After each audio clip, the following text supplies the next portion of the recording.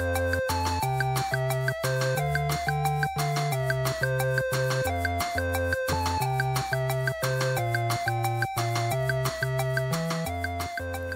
I'm Peter. And my name is Erin. So Erin, I have a problem for us today. Okay. Because I was just playing with some dominoes, and I noticed this interesting thing about their box. Okay. And that is that I can fit a domino directly into the box, and you can see how it lines up nice and flat with the inside of the box. And so my question is, if I have 7 dominoes, and I can put them in just the regular way, right?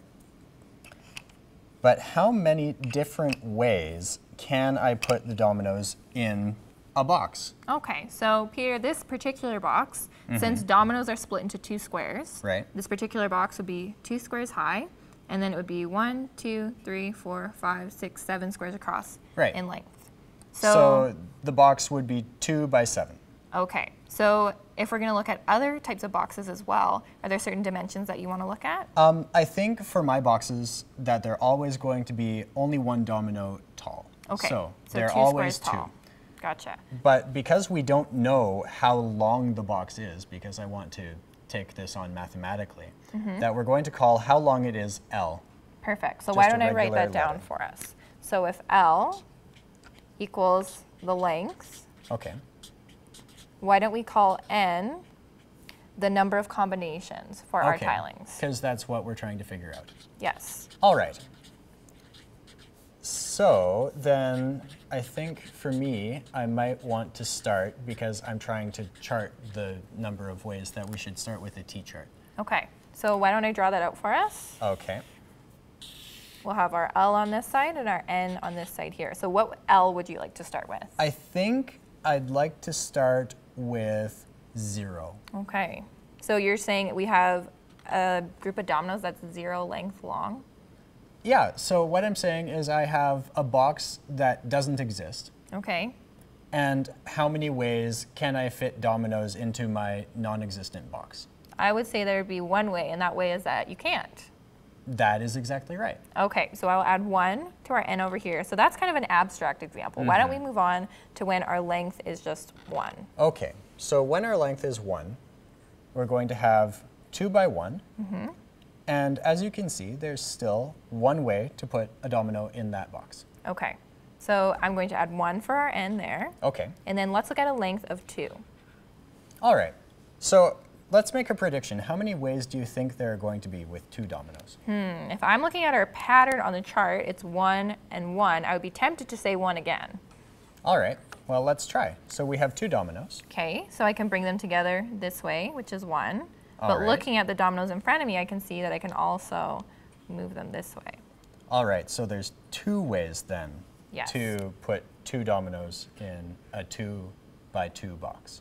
Yes, so now I'd like to look at a length of 3. So can you pass us another domino? All right, there's a 3rd domino. So since it always has to be 2, I'm going to do 1 here. Okay.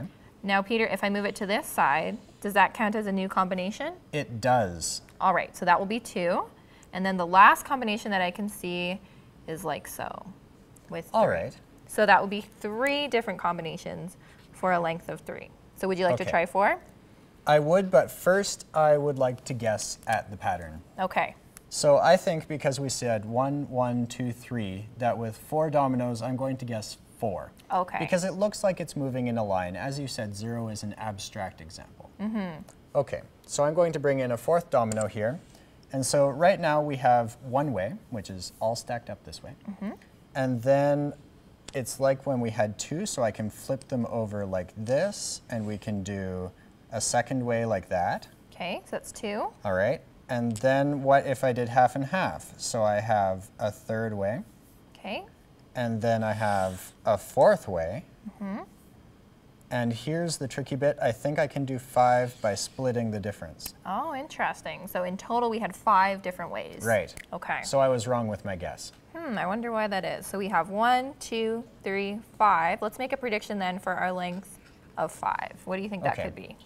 So because this pattern is making no sense to me, and it started skipping by 2 last time, I'm going to skip by 2 again. I'm going to guess 7. Okay, so let's add 1 more domino and see how that turns out. All right, so we'll add another domino, and we'll start with them all standing up so we can see that our L is 5. Okay, so that's one combination. Okay, and then I'm going to flip these two here. So that's another one, So it's 2. right? And then I can put these two sideways as well. That's 3, What about this?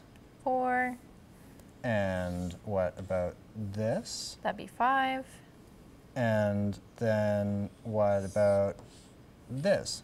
that would be 6, And that? 7. And is there any more that you can see? Because I'm right now with 7, and I'm not used to being right, so we should check. And I think that that's 8. Okay, so that was 8 combinations. So your prediction, unfortunately, was wrong, and now we went up by 3 to get 8. So I'm thinking, let's look at one more example using our dominoes, and let's try and do 6. All right, so I'll grab another domino here. Okay. So something I'm noticing is that sometimes in math, we can break our problems down into smaller pieces.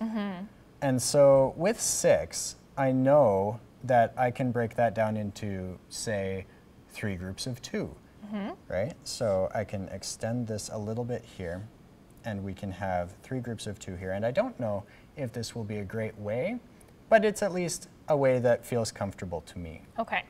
Okay, so I know with 2 that there are 2 ways to do that, right?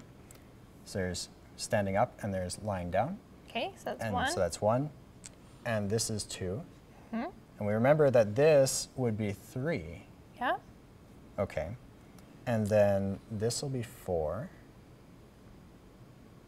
And 5. Okay. All right.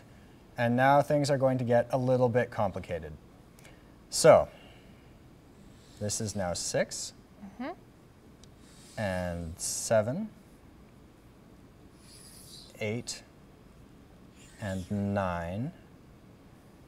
And then if I turn these two sideways, then this is 10. Yeah. And 11, right? And 12. And 13. Okay, can you see any other ways? I think that's it. All right, so I'm going to add 13 to our list here. So Peter, so far our pattern has been 1, 1, 2, 3, 5, 8, 13. And I'm a little bit confused as to how we could maybe find out a higher length that would be difficult to show using dominoes. Say if we had a length of maybe like 15 or 20 or something like that. I think that I have actually spotted the pattern. Okay. It was by looking at 5. And so I saw that 5 is equal to 3 plus 2. And then I looked at 3 and I said 3 is equal to 2 plus 1. And 2 is equal to 1 plus 1. And 13 is 8 plus 5. And 8 is 5 plus 3. So I think what's going on is to get the number we're looking for, we need to add the previous 2 together. Okay. And so when that happens, and specifically when we start at 1, that is called the Fibonacci sequence. So Peter, just to clarify, the Fibonacci sequence is any sequence that begins with 1 and 1, and then any term can be found by finding the sum of the 2 previous terms in the sequence. Right. Okay. So there's a way to visually prove that this is what's going on, and so I want to try it with 7 dominoes. Okay. So I'm going to bring over our 7th domino here, and so now we have a 2 by 7 box, just like we did at the start.